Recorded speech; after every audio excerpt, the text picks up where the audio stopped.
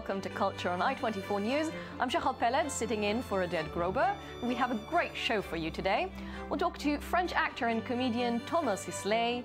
We'll take a look at a documentary about Jewish Americans discovering religion in Israel. And we'll hear about a famous photographer who covered his subjects in honey. And Tomer Sisley is a famous French actor and stand-up comedian. His latest project is a documentary film about Jewish boxer Victor Young-Perez, a flyweight champion who was killed in the Holocaust. With me from our studio in France is Tomer Sisley. Thank you, Tomer, very much for joining us. Thank you for having me. So, Tomer, now you're working on this new, very interesting project. Tell us first, how did you first hear about his story? How did I hear about it? Yes, about Victor Young-Perez's very unique story. I was offered, a friend of mine gave me a script to read, and it was something about him, and I thought that his story was so passionate. So I mean, everything is overwhelming that I decided that it was worth to work on it a little bit more and start doing some real research and try to find people who knew him, who are still alive, and listen to them tell his story. It all started from a script. Well, what would you say most fascinated you about his personal life story and what you read and heard about him? Well, listen, the guy, he became the world champion in boxing in 1931. He was the youngest. Until Mike Tyson came 15 years ago, he was still the youngest world champion in boxing. Now, this man was a short man, didn't look European at all. You know, he had black skin, curly hair. He was Jewish, and all this at a time in Paris when having curly hair and brown skin like that meant that you were a monkey from Africa, and everybody was allowed to spit on you. And being Jewish, well, you know, anti-Semitism there was no such a thing as an idea of what anti-Semitism is. Everybody was anti-Semitic, yes, you know. It wasn't new or unique, yeah. Right, and this guy decided that he was going to box in front of white people, French people, with a white short, and on this short, on his boxing short, he put a Magen David, a huge Magen David, to show everyone, I'm Jewish. Yes, he was. I'm Jewish. Very proud. He was, well, it's not only proud, it's, you know, that means that there's a certain idea of rebellion in that, you know, an idea of not accepting all this. And you know, he was not only fighting with his fists, boxing, he was also fighting against all these ideas of, right. You know, oh, you come from this place on the planet, or you're Jewish, or so, and his story is just—it's completely fascinating. Yes, he was you're working, deported. I'm sorry, but you're working now on a crowdfunding campaign. How is that working on this specific project? Well, we're still looking for. We still need money. We need something between 20 and 30,000 euros to finish the documentary. We're having a problem here. Every time we go to see big channels, TV channels, who are the ones who usually give the money to finish that kind of documentary, they tell us, well, it's very interesting, and you know, it's a nice idea and all that, but we have too many documentaries on World War II and the, you know, and all this thing about the Auschwitz and all that. We have already lots of documentaries, so we don't need one more. That's that's one of the problems. Okay. We you know, we well, just didn't you're still find the working money. on it, and there's still things to look forward to. So there's still time on your campaign. Tomer, speaking specifically about you and personally about you, you were born in Germany. You're a Frenchman, born in Germany to Israeli parents with grandparents from Lithuania and Yemen. You're so very multicultural yourself. That must do wonders to your identity. I'm sorry for all that. You know, I apologize for all that. You know, it's their fault. It's my parents' fault. I didn't do anything about that. Well, you shouldn't apologize, but how does it make you feel as you work? Of course. How does it make you feel as you work as an actor, as a comedian? Does it help you? Do you find your sense of humor with that sense of identity? I tell you what, it helps. It helps when you work internationally. It does not help very much when I work in France, because I don't feel as French as someone else, as another Frenchman.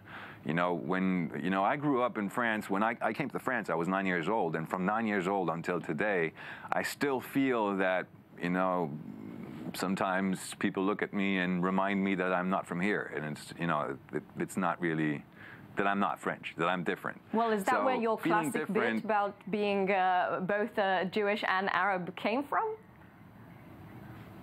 That came from, no, that came from, that just, you know, that was a stand-up act because I thought it would be funny to say that, and I thought that it was a nice way of talking about the, you know, all this hatred that many Arabs and Jews have between themselves, and it was just an angle, a funny angle to talk about. Right. Well, just that saying, was you know, back I'm then. the product of. In light of recent events going on in Europe, the rise of anti-Semitism we hear about. Do you think that sketch would have worked today? I have no idea. I think well.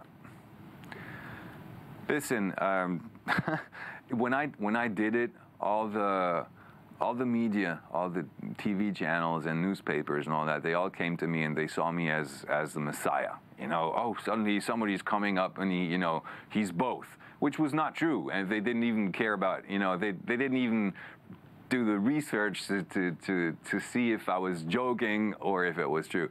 And they all came to me as if I was suddenly the person who had all the answers to all the problems, because, you know, I couldn't obviously prefer one side from the other because I was both, which was, again, not true. Today, I don't know. You know, I don't know what to think.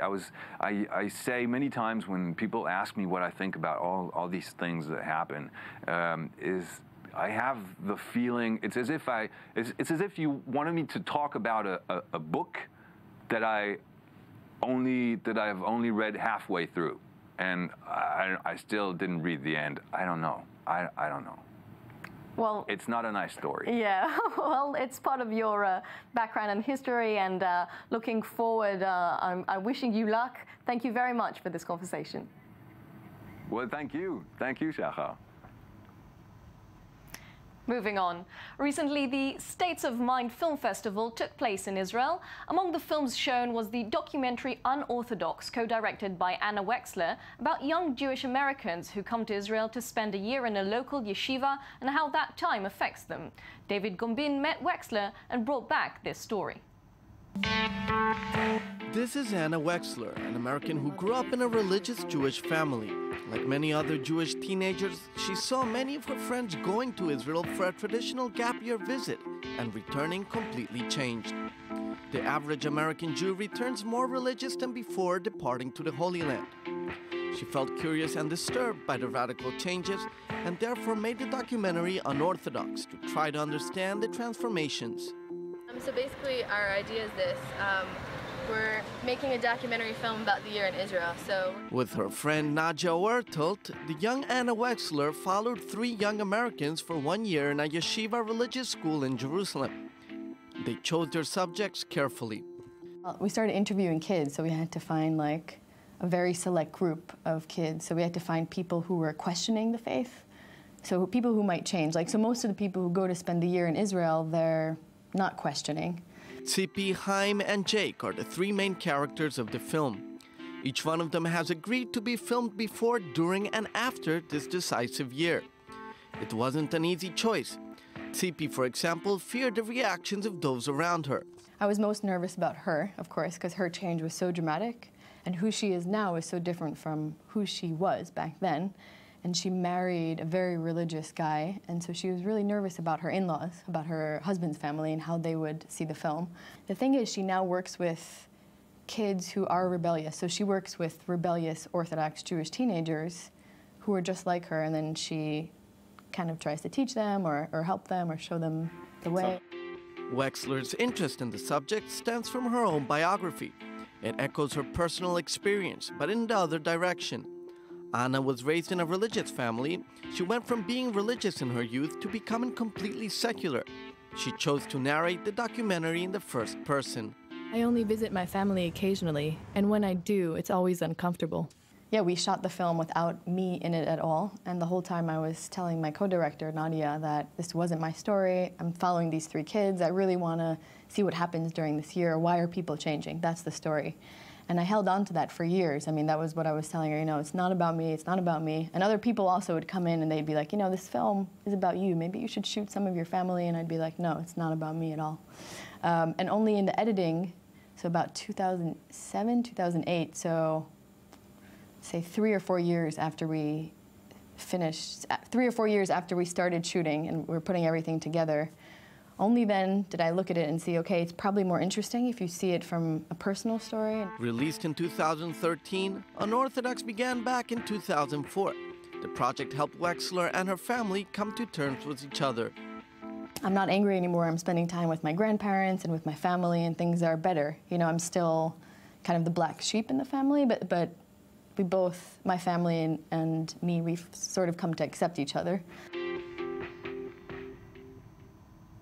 In a moment, we'll hear about a portrait photographer playing with honey, but first, here's our cultural recommendations of the day.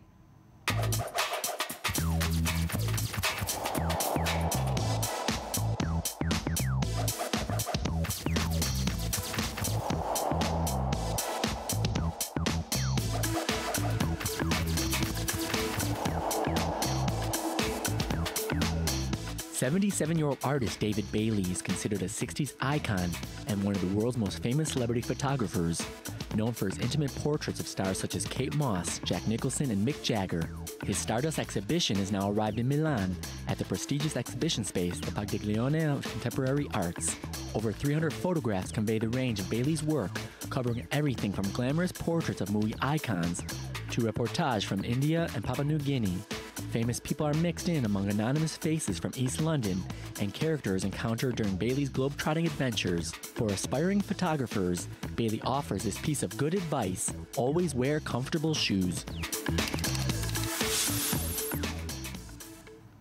And we are now joined in the studio by I24 News' Mika Gorovic. Mika, thank you for joining us. What do you have for us today? Hi, Shachar. So today I would like to introduce to our viewers a very special photographer called Blake Little. Little was born and raised in Seattle, Washington. He graduated from the Seattle Central College with a photography degree. He moved to LA at around the 1980s and very fast became part of the vibrant LA art scene. He's especially known for intimately capturing the energy and personality of his subjects, and he became one of the favorite photographers. Yeah, very impressive subjects we can see. Yes, very famous ones. At 2013, he has won the second place of the nude category of the International Photo Awards of his project Preservation. In this project, he took his subjects to the studio and covered them with sticky sweet honey. Same honey you and I have in our kitchen. Yes, I can say, but how much honey do you need to coat an entire person? Well, he used about 900 5-pound jugs for this project. a lot of honey, as you can see. And what I think is trying to say to us through this project is that it doesn't really matter if you're a 1-year-old baby, an 85-year-old woman, a dog or a bird. We're all the same. We're all equals. We are all creatures of the same universe.